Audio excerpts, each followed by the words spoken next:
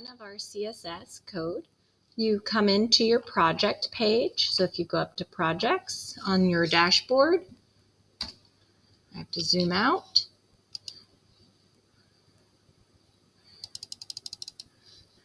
Projects.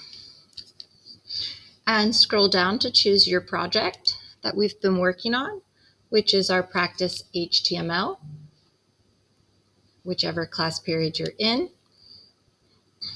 You should read that way. Today we're going to work on the CSS code. This is a different language. It's going to make our website look pretty with color and different types of fonts.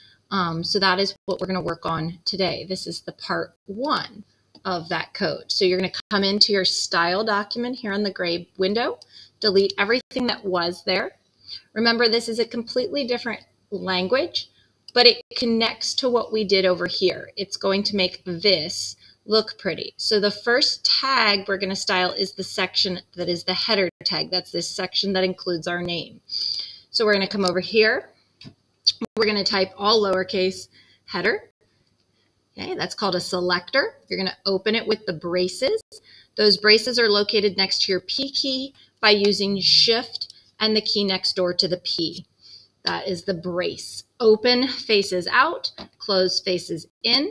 We're going to first style, when it comes to our header, we are going to style the background and make our header have a background color. So background, we're going to type out. Notice in code.org it's predictive, meaning when I start typing background, it predicts what I want. I can choose from this list using my mouse or my arrow and select choosing that. It will put the syntax, the symbols, which is the colon, right next to it. You need that colon.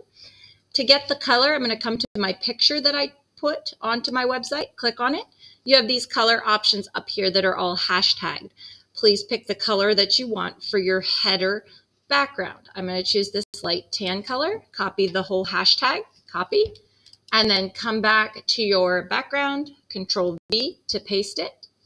And then end that line with a semicolon. That's right next to the L key. Every line must end with a semicolon. Hit enter to go down to the next line. I want to move this to the center. So I am going to, I believe, let me double check, text align. Yep. I'm going to text align this to the center. Text align and center, and again, semicolon using predictive text. Notice when it is 2 words, there's a dash between the words, keeping them together so that your computer reads them. You can see that that has made my name move to the center of my screen, and that is centered on my page. That's all I'm going to do with the header. So I'm going to come down using my mouse past line 4 and hit enter to get out of this section. So this is one section of CSS from header open all the way down to that close. That styles this header, and you can see it highlights it in light blue. If I zoom in a little bit more, maybe you can see it. What is on my screen, zoom. You can see over here when I highlight this, it refers and shows me what on my screen is being styled. That's the header section of my HTML. I'm now going to start styling the second part, which I want is the body of my website. So we're going to style the body. If I look at, and use the open brackets, if I look at my index, the body tag, and if you hover on it, it'll show you. If I click on body, it shows me exactly what the body tag encompasses on my website. That's from open body all the way down here to close body. That's the entire website. So anything I do in this section of code will refer to the entire website. So I want to give it a background color.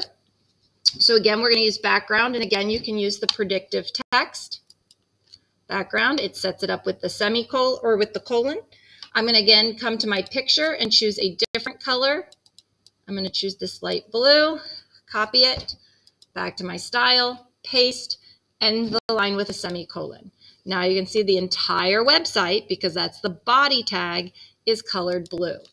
Hit enter, and you're using colors from your own picture. You're going to also put into the body, you're going to put regular, the word color. And again, predictive text, enter. We're going to come back to our picture. This is for the font. So if you chose a light background, choose a dark color for your font. If you chose a dark background, choose a light color for your font. Copy and then paste the hex code. That's called a hex code, and end the line with a semicolon. And all of the text on my website should change that color because all of the text is in my body tag. Okay. And then one final thing for body, font family. And font and family.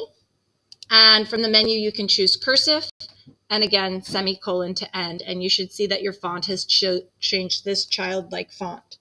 Okay. Next one, we're going to come down to the exit of that so that we're on a separate line. So notice my lines are set up correctly. Make sure everything is spaced this way. The selector is on one line with the open bracket. Each of your properties, which are the green words, properties, blue values, end with semicolon on their own line, and the close bracket is on its own line. Okay, so we're going to come up here and open our next one, which is our H1. We're going to end with that one today, H1. And all we're doing to the H1, if you look at what your H1 highlights, if I click on that selector, your H1 is your name. I can come back and look at my index. What is in the H1? That's my name, and we're going to change the font size of our name.